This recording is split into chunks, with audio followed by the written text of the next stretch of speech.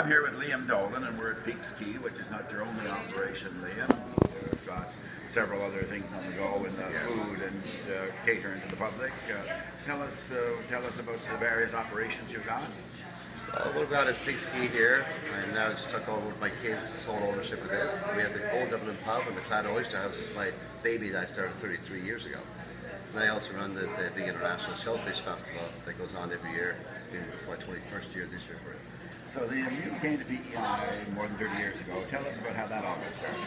Ken was a young chef 38 years ago, arrived in the shores of Prince Edward Island, and no one thinks they're ever staying in Peake. He's planning to come here as a young chef, and chefs tend to travel a lot. We're very transient people, and the Irish are very transient as well. So again, we fell in love with Prince Edward Island. He was a chef in the Sheraton Hotel, which was the main hotel then.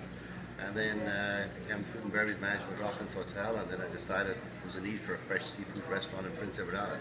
We had the best food in the world, best oysters, mussels, everything we had here. We weren't telling the story.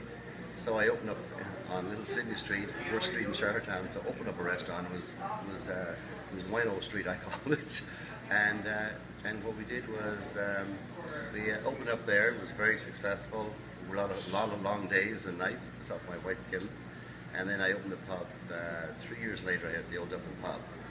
And then 22 years ago, we've had Peake's Quay here in the waterfront. I've expanded and pushed that over the years. And when I was down here, I looked at, okay, how do you extend the shoulder season here in PEI?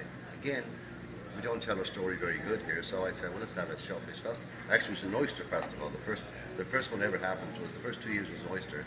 Then I added the mussels, and now it's called the PEI International Shellfish Festival. So, I like, again, everyone says to me, you're crazy calling it international. I said, we don't think big, it's not going to happen. So, and if you go back to 1983, you were really on the very front end.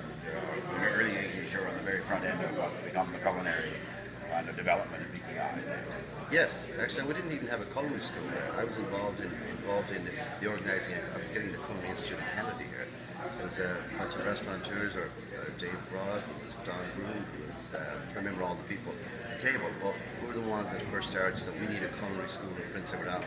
And I'll never forget the day when we got the ranking of the Culinary Institute in Canada. The rest of Canada was very upset with us that little PI could have that title, but we ended up getting that title, and that's how the Culinary Institute started. So, and since that, the quality of food and the whole level of food in Prince Edward Island has gone through, it's just unbelievable. Like, as far as I'm concerned, we are the best, and I really want to put our flag on the hill saying we are the culinary destination of Canada. And that's true right through the province, of course. Right through. How it is all developed. And have you seen the traffic grow because of that? Oh, unbelievable. Unbelievable. I mean, the bridge was a huge help to us, but still, after the bridge coming and the food became more, it's very relevant here. It's so fantastic, the food and the quality.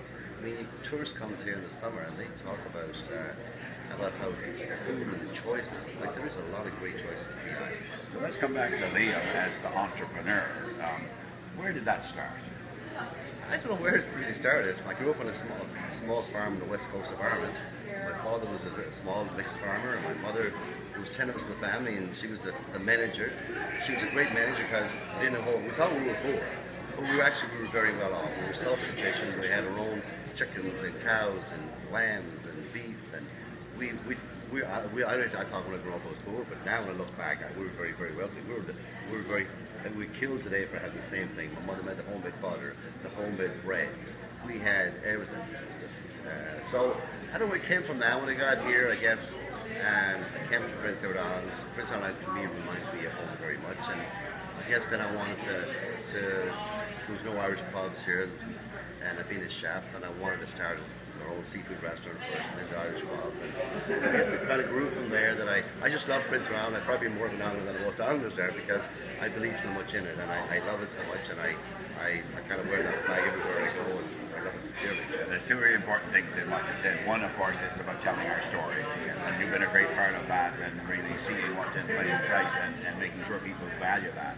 And the second part, to go back to what you said about farming and entrepreneurs, I met about, it must be 12 years ago now, and it was all the rage on with the Irish tiger, and the Celtic tiger, and everybody was talking about how Ireland had surged up from what had previously not been all that prosperous. And the question was, well, where did the Irish get to the entrepreneurs? And he said, they're farmers, and they just forgotten it for a generation or so.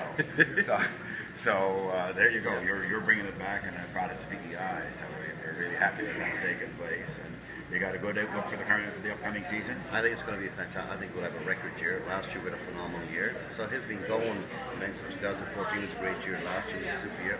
I think this year's even going to be last year. I believe you're right. The conventions are phenomenal this year. And I just hope we can keep growing that for years to come. Great. I want to wish you well for the upcoming season. Thank you very much. Thanks for all the good things you're doing for the Peake economy. I appreciate that. Thank you. Okay, Liam. Okay, take care.